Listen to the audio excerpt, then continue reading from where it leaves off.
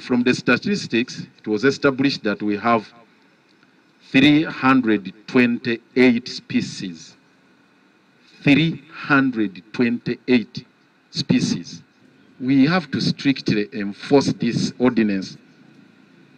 Once Liberty has planted this tree, don't wake up and say, can't we have this removed? No, you have to get a permit from KCCA.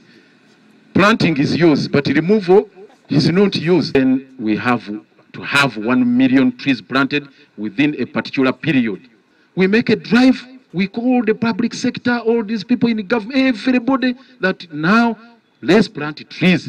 Let's not plant trees today and forget about them, and then cows and goats trample all over them, and then the exercise is wasted. It's been a very few tough years, but I need to mention that Uganda is a blessed country.